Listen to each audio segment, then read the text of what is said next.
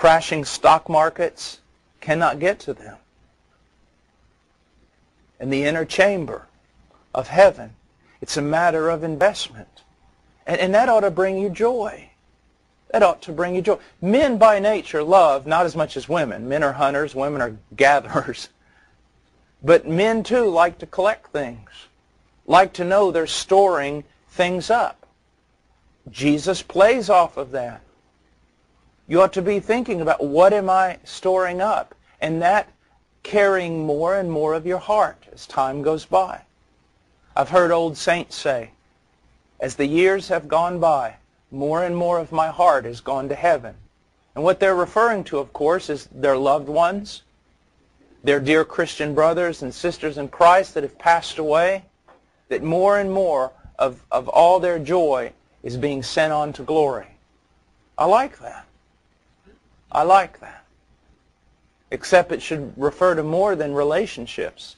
It should refer to everything that we are. Everything. Now, let's look at this passage. It says, as a result of the anguish of his soul. I've written here, the Messiah's work would be marked by the intense suffering of bearing his people's iniquity and the wrath of God. You know when it says that God made our sin to fall upon him? That doesn't mean like when you're sitting in a tree stand and there's no wind and it begins to snow and you see the snowflakes just literally, it seems like they take for an hour to fall to the ground. The word that's used there by our sins, God making our sins to fall upon him, is a violent, crushing, attacking, storming type of, fell upon him like a cougar would fall upon a whitetail. Like a group of bandits would fall upon an unarmed man. Literally crushing, like a safe falling out of a 30-story skyscraper on your head. Hit him all at once. The word anguish comes from the Hebrew word which denotes wearisome labor, toil, trouble, and travail. Now, just by way of passing here, please do not think that the sufferings of our Lord Jesus Christ began at his betrayal, his trial, and the cross. That's where they culminated. He suffered the day he was born on this planet. Although he himself, there was nothing fallen in his nature. He experienced the miseries and the infirmities of this life. He suffered, and in a sense, was a man of sorrows from the very beginning. It's very important. The old saints used to talk about that a lot more than we talk about it today. Imagine stepping down from the throne of glory, infinite pleasure, in the fullness of the presence of God, to come to this earth in a body of flesh. And don't think, like a lot of pop novels, Christian novels, seem to pretend that when Jesus walked on this planet, he walked on this planet sort of like, and the charismatics are really big at this, kind of like Adam before the fall. Perfect body, superhuman. You know, Jesus, man, he was just, he did not walk on this earth in a body like Adam's before the fall. He walked on this earth with a body subject to the weaknesses, infirmities, pains, toil, anguish that we all experience. He was like us in every way, yet without sin. It's very important. That means a lot to me. I don't know about you, but it means a lot to me. It means I have a great high priest that isn't a delusion. He isn't someone biting his lip on television saying, I know your pain. He really knows your pain.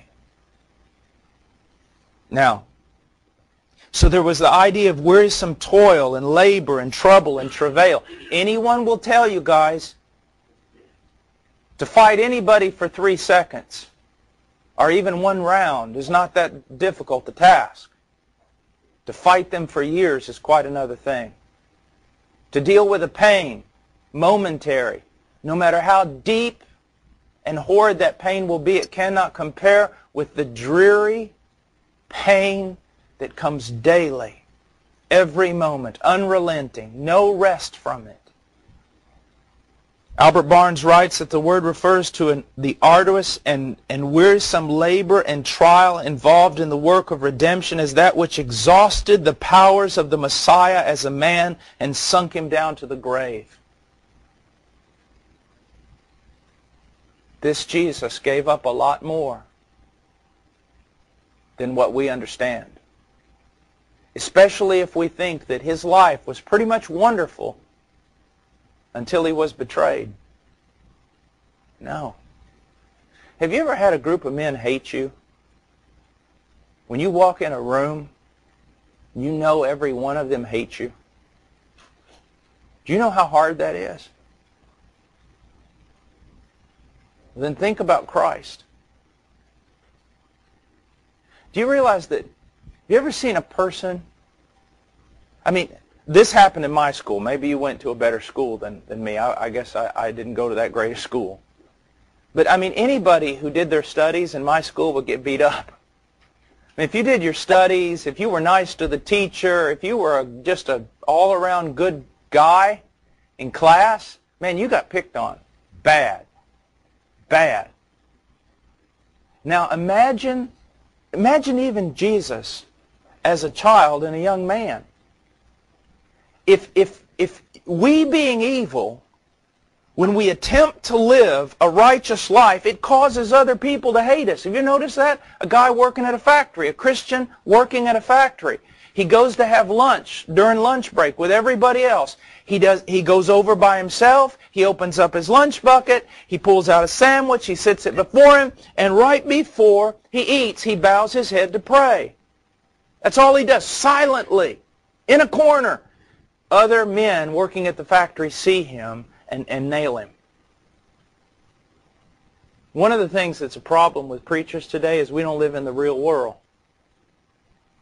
You go to that factory, you go have to live the life of some Christians who are right in the middle of ungodly people. All they have to do is do one tiny act of piety that they're not trying to display and have everybody mad at them. Now imagine the perfect Christ walking on this planet. How much it must have got like a thorn under the saddle of most people.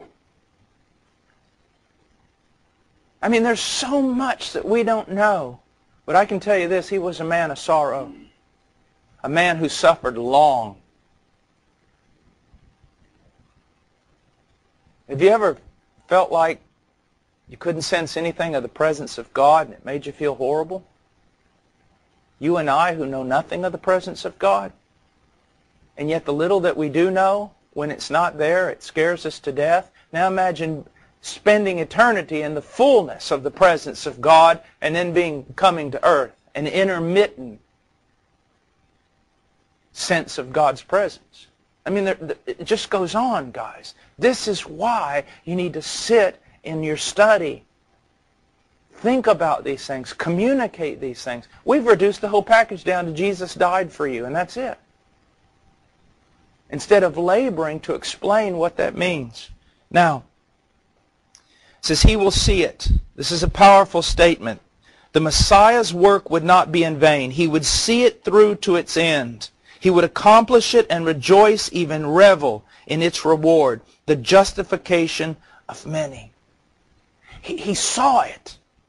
He knew this is going to be my reward. And that drove him, that certainty that it was going to be done. He saw it through, and he knew he would see it.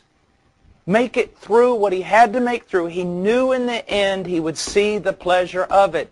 Now, what difference is there between you and that?